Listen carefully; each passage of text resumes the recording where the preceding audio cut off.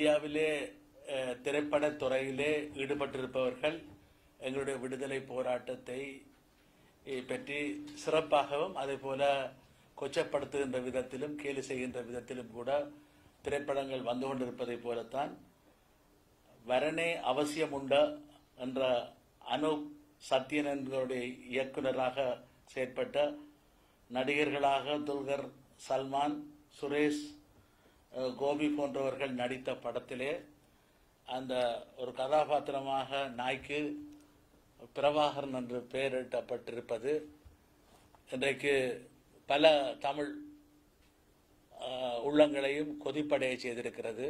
தமிழ்நாட்டிலிருந்து பல தலைவர்களும் உணர்வாளர்களும் பொதுமக்களும் கடும் கண்டனங்களை தெரிவித்து வருகின்ற நேரத்திலே ஈழத்திலிருந்தும் எங்களுடைய கண்டனங்களை பதிவு செய்வதோடு மாத்திரமல்ல, மன்னிப்பு கோரியது மாத்திரமல்ல, அந்த சம்பந்தப்பட்ட காட்சிகளை அவர்கள் நீக்க வேண்டும் என்று இந்த நேரத்திலே கேட்டுக்கொள்ள விரும்புகின்றோம். தமிழீழ தேசத்துக்கான விடுதலைக்கு போராடிய தலைவர்களை, விடுதலை வீரர்களை, இந்திய தேசத்தினுடைய சுதந்திரத்துக்கு விடுதலைக்கு போராடியவர்களை யாராவது கொச்சப்படுத்த முற்பட்டால் உங்களுடைய மனநிலைகள் எவ்வாறு இருக்கும்? இதே போல உலகத்திலே எத்தனையோ இன விடுதலை போராட்டங்களுக்கு தலைமை தாங்கிய தலைவர்களை, அது ஜசீர் அரபாத்தாக இருக்கலாம், அதே போல இன்னும் பல தலைவர்களாக இருக்கலாம், வியட்நாமினுடைய ஹோசிமின்னாக இருக்கலாம், கியூபாவினுடைய ஃபிடல் கஸ்டோ போன்று எங்களுடைய தமிழீழத்தை விடுதலை வருவதற்கு போராடிய அந்த போராட்ட தலைவரை கொச்சப்படுத்தியதை நாங்கள் மிக வன்மையாக கண்டிக்கின்றோம். அதை உடனடியாக எந்தவித நிபந்தனையும் இல்லாமல் காட்சிகளை நீக்கி பொது மன்னிப்பை கேட்க வேண்டும், பதிவு செய்ய வேண்டும் என்றுதான் எங்களுடைய ஈழத்தமிழர்கள் சார்பிலே எங்களுடைய கோரிக்கை. இதனை விட இப்பொழுது இலங்கையினுடைய ஜனாதிபதி, நவ ஜனாதிபதி, அவர் நவீன துட்டகைமனு இப்போ பல நடவடிக்கைகளை எடுத்து வருகின்றார். நவீன துட்டகைமனு என்பதை ருவான் வெலிசாயாவிலே துட்டகைமனுடைய சமாதிக்கு முன்னாலே அவர் பதவி பிரமாணம் எடுத்ததிலே ஆரம்பித்து வைத்தவர். இன்று பல விடயங்களை செய்து கொண்டு போகின்றார். பௌத்த மத பீடங்களை கூட்டி ஆலோசனை நடத்தி அவர்கள்தான் ஏதோ அரசியலமைப்புக்கு வழிநடத்தல் குழு போல அல்லது அவர்கள் ஆலோசனை சொல்கின்ற குழு போலவும், இதே போல படைகளையும் முப்படைகளையும் வைத்துக்கொண்டு ஆட்சியை கொண்டு செல்கின்ற விதம், இன்றைக்கு கொரோனாவை கட்டுப்படுத்துகின்ற என்ற சாக்கிலே படைகளிலே இவ்வாறான பிழைகள், மீறல்கள் நடந்திருக்கின்றது என்பதை, கொரோனாவினுடைய தொற்று மீறல்கள், கடற்படையினர் 226 பேர் பாதிக்கப்பட்டிருக்கிறார்கள், பல படை வீரர்கள் பாதிக்கப்பட்டிருக்கிறார்கள் என்பது தெரிய வந்திருக்கிறது. இது மாத்திரமல்ல, இன்றைக்கு பல அரசாங்க ஊழியர்கள், சாதாரண கூலி தொழிலாளர்கள், சிறு சிறு தொழில் செய்தவர்கள் அந்தந்த மாவட்டங்களிலே வேலை செய்த இடங்களிலே சிக்கி தவித்துக் கொண்டிருந்த பொழுது படையினருக்கு நீங்கள் சாதாரணமாக லீவுகளை வழங்கி இருக்கிறீர்கள். ஒரு நாட்டிலே நெருக்கடி ஏற்படுகின்ற பொழுது இது ஒரு தேசிய பேரிடர்.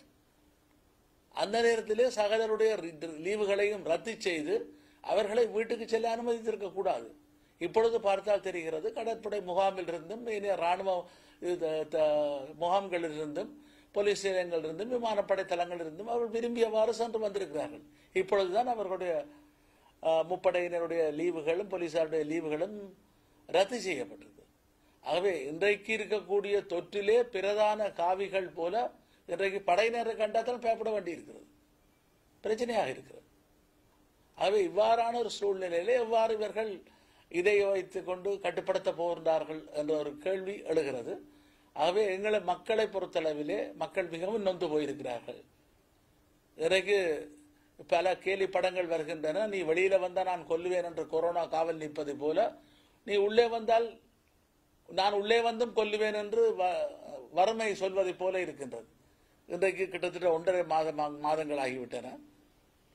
இப்பொழுது சமுர்த்தி பயனாளிகள் மேலதிக பட்டியல் அவ்வாறு இவ்வாறு என்று இழுத்து பறித்து ஒரு நாட்டிலே 1/3 பகுதியினருக்கு வரும் 5000 ரூபாய் வழங்கி இருக்கிறீர்கள். இது 5000 ரூபாய் என்பது ஒரு குடும்பத்துக்கு போதுமானதா என்பதை சிந்தித்து பார்க்க வேண்டிய, கேட்க வேண்டிய ஒரு கேள்வியாக இருக்கிறது.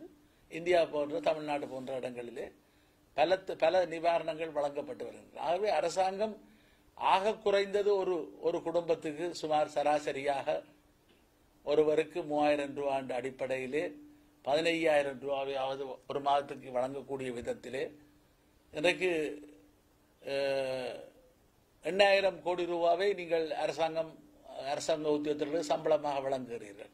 நீங்கள் இவ்வாறு வழங்கினால் கூட 3,000 படி ஒருவருக்கு வழங்கினால் கூட 6,000 கோடி தான் வரும். ஆகவே ஒவ்வொருவருக்கு அரச ஊழியரை தவிர மிச்ச எல்லோருக்குமே நீங்கள் அந்த 3,000 ரூபாய் வீதம், குடும்பத்திலே ஒருவருக்கு 3,000, அது 7 பேர் இருந்தால் நீங்கள் 21,000 கொடுங்கள், 4 பேர் இருந்தால் 12,000 கொடுங்கள். அது ஒரு மாதத்துக்கு. இப்பொழுது 2வது மாதத்திலேயும் காலெடுத்து வைக்கின்ற காரணத்தால் 2 மாதத்துக்கான கொடுப்பனவை ஒன்றாக வழங்குவதன் மூலம்தான் மக்கள் இன்றைக்கு பட்டினியிலிருந்து காப்பாற்றப்பட முடியும்.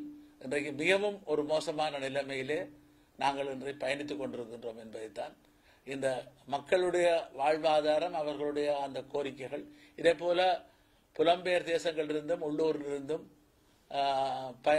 நன்கொடையாளர்கள், தியாக சிந்தனை உள்ளவர்கள் ஆங்காங்கே உலர் உணவு நிவாரணங்களை வழங்கி வந்தாலும் இது யானை பசிக்கு சோளம் பொறியாகத்தான் இருக்கின்றதே ஒழிய, ஆகவே அரசாங்கம் இவர்களுக்கு முறையான ஒரு கணிசமான தொகையை, இன்றைக்கு கோடானு கோடி ரூபாய் பணங்கள் அரசாங்கத்துக்கு நிதியுதவி கிடைத்து வருகின்றது. இவர்கள் அங்கே வேறு ஏனைய நாடுகளில் இருப்பது போல 5 லட்சம் 10 லட்சம் பேர் 20 லட்சம் பேருக்கு இங்கே பரிசோதனைகளை செய்யவில்லை. யாழ்ப்பாணத்தில் பார்த்தாலும் இலங்கை பூராவும் பார்த்தாலும் பரிசோதனைக்கு உட்பட்டவர்களுடைய எண்ணிக்கை மிக மிக சொற்பமாகத்தான் இருக்கிறது. ஆகவே இந்த பணங்களை இதிலே விட்டு நீங்கள் ஏப்பம் விடாமல் அல்லது வட்டியை கட்டாமல், வட்டிக்கு நீங்கள் வேண்டுமென்றால் காலத்தை எடுத்து மக்களுக்கு இப்பொழுது அவர்களுக்கு இன்றைக்கு உயிரோடு வாழ்ந்தால்தான் அவர்கள் சுகதேகிகளாக நோய் தொற்று வராமல் இருக்கக்கூடிய விதத்தில் அவர்கள் உடம்பிலே சத்து இல்லாமல் போனால் அது கொரோனா இன்னும் வேகமாக பிடிக்கும்.